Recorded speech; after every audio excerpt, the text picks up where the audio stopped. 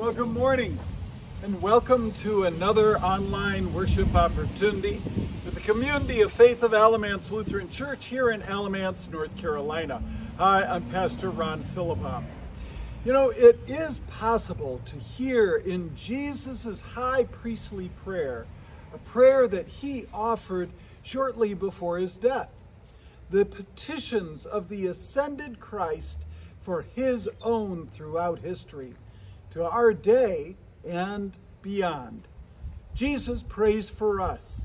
In holy baptism, we become believers in God and have our robes washed in the flood of Christ's forgiveness and receive the gift of life forever with all the saints. So please, join us as we engage in worship to our risen Lord. Please join me in bowing our heads, asking God to bless our ears to listen to this message and our hearts to receive it, so that we might be fortified disciples to go and share what God wants us to do and to say. Lord, let the words of my mouth and the meditation of my heart be acceptable to you, for you are indeed our rock and our fortress. For your name's sake, lead me and guide me. Amen. Well, when each of us were confirmed, we chose a verse that was foundational to our beliefs, and we had to explain to the pastor why it impacted us in that way. Well, mine was from this morning's second lesson, from the 22nd chapter of Revelation, the 13th verse. I am the Alpha and the Omega, the first and the last, the beginning and the end. Some of my fellow confirmands chose verses for a variety of reasons, and some just because they were really short and easy to remember. However, I can share with you that here we have Jesus telling us with a simple sentence that I will paraphrase in this way. Look, everything begins and ends with me. So what if our day began and ended with a conversation with Jesus? What would that do for the peace within us? Would we sleep better? Would our diet be any different and one day slimmer?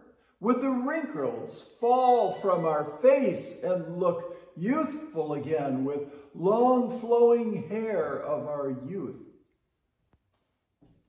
Nope. That is not at all what Jesus promises. Jesus continues on verse 14 and following, "Blessed are those who wash their robes, so that they will have the right to the tree of life and may enter the city by the gates. And let everyone who hears say, 'Come.' And let everyone who is thirsty come. Let anyone who wishes to take the water of life as a gift. The one who testifies to these things says, 'Surely I am coming soon.' Amen. Come, Lord Jesus." Now note, the key word here is come. Jesus doesn't want us to sit still and watch. He keeps inviting us to come. What makes us hesitant to come into a church that we haven't been in a while due to, well, maybe the pandemic or otherwise?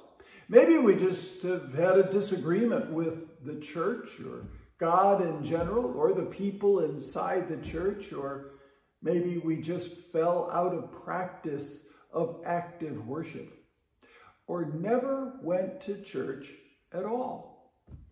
Whatever it may be, we gain strength by laying all the reasons aside and to come to the cross of Jesus.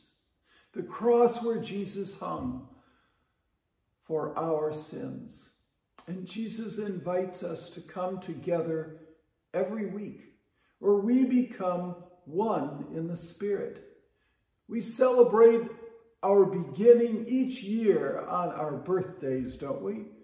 And we know that one day we will face the end of our lives on this planet and enter into a life eternal with Jesus.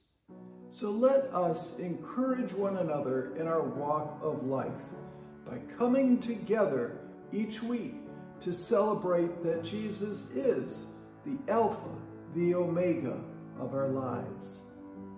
Amen.